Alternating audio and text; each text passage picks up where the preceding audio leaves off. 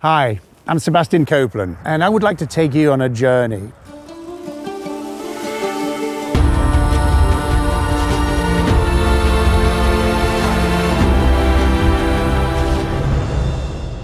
In this episode, I will travel to the Audi plant in Györ and find out how the company is achieving its goal to become carbon neutral on balance in production and how innovation is helping along the way. So come along, let's check it out.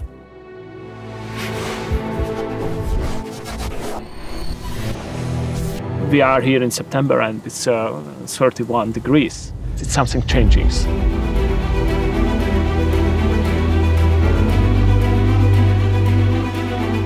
How committed is Audi to decarbonization as an automaker? We implemented our energy management system with the aim to reduce our energy consumption and to improve the energy efficiency. We are using green electricity and green energy, so we have clear strategic targets. All of the Audi production facilities should be carbon neutral on balance by 2025. Audi Hungary has already achieved this target in 2020. What type of programs do you have with that respect? We are actively working on decarbonization issues. I can mention here, for example, our photovoltaic project. And all of this up there is your rooftop? You will see it. You will see it. It's pretty substantial. Oh, wow, yeah, that's so incredible. Here we are. Wow. And it's only one part of that, so it's doubled on the other side. I think it's a great solution for having green energy on board. All of this was built in 2020? The project began in 2019, and we finished the project in 2020. So, wow, this is a substantial footprint. What's the output? So it's together is 12 megawatt peak capacity, which means that is one of the biggest rooftop solar park in Europe. 12 megawatt? 12 megawatt peaks, and it lays on 160,000 square meters, which is quite a huge area.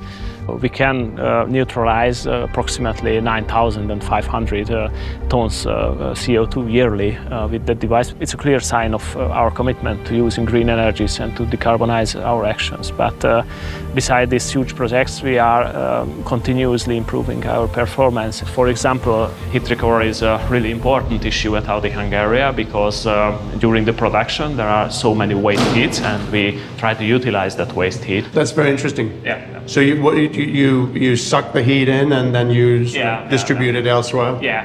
With them we can lower our CO2 emissions because we do not have to produce the heat again. It will be a rotational heat exchanger. We use that waste heat from that afterburner process to preheat the air, the fresh air for the painting cabins. I will go inside first there. Okay. Wow. Yeah. This is really wild. That's the situation. And that's the rotational heat exchanger. The fresh air comes from here, and then pumps through there. Yeah. You change it there. Yeah. Very interesting. Wow.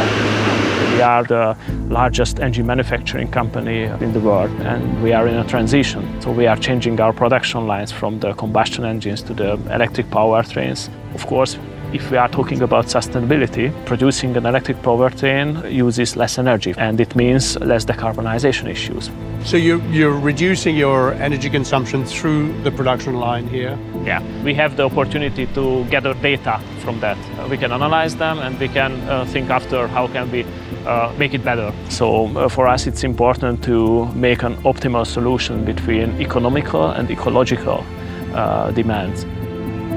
This is Györ geothermal project, and it is initiated by Audi and Panergy together. And what's the energy output? Yeah, relatively high, yearly 90,000 megawatt hours per year, which is a quite huge amount. That is a big amount. Yeah, it's a big amount, and the share of this geothermal energy in our heating system is quite expanding. And in 22-23 winter period, we were able to cover all of our heating needs totally without using natural gas, and only with geothermal. That's remarkable. Yeah, it's remarkable. So 100% green energy in heating.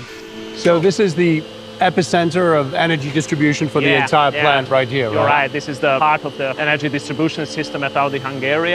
It's called our energy center. Here are the heat exchangers which exchange with the internal system. The heat, and is distributed from that place to various parts of the site.